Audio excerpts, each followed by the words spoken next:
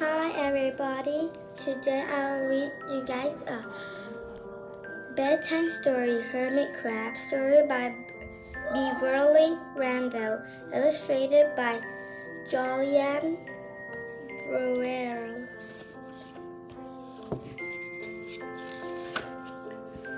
Hermit Crab is at home. She is inside a shell. She is too big for this little shell. Hermit Crab is looking for a big shell. This shell is big. Hermit Crab will look inside.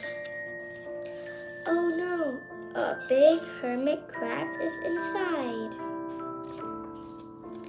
Here comes a fish, a big hungry fish. He likes to eat hermit crabs. Help! Help! Help!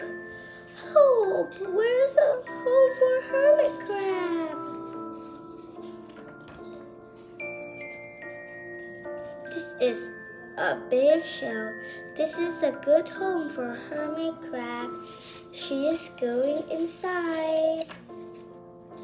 Go away, big hungry fish. Go away.